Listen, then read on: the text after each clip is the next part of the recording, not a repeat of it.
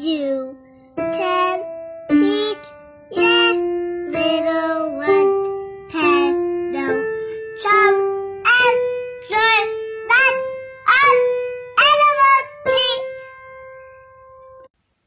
Welcome back. Are you ready to draw today?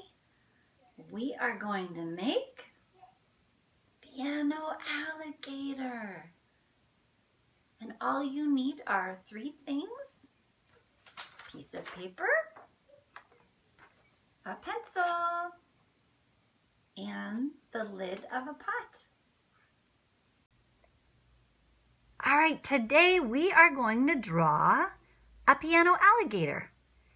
And just like before, the first thing we're going to do is make his body with the lid of our pot. So right in the middle, put your pot lid and be sure you have lots of space beside it and under it, because we're going to be adding all the parts of the alligator. Okay, go ahead. With pencil upright, trace the edge of your pot.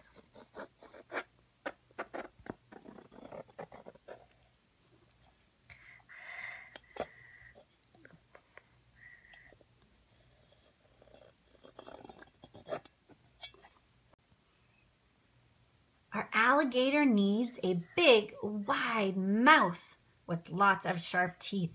So we're going to choose of the left or the right side to make the mouth. And we're going to make the letter V.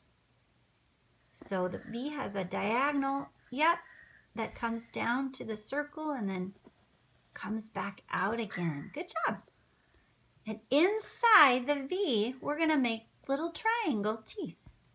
So all along the line, you can make little triangles or big ones. Good, on both lines.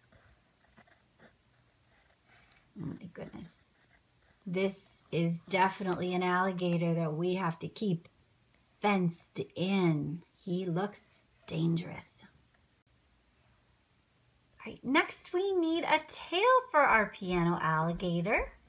So on the opposite side of the circle, from where the mouth is, we're going to draw a straight line, a horizontal line. Remember that word?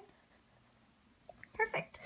And then we're going to give him some sharp scales, some more triangles. You can make some big ones or small ones.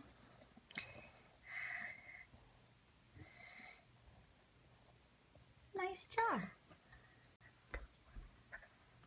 Okay, our alligator needs an eye. So his eye is near his mouth, near the front of the circle. So find his mouth and go near the front of the circle, and let's put a small circle for an eye. Perfect. And remember, we add a little eyelash or 2 under, which is like a V shape, and a little curved line so that it looks like he's looking at us.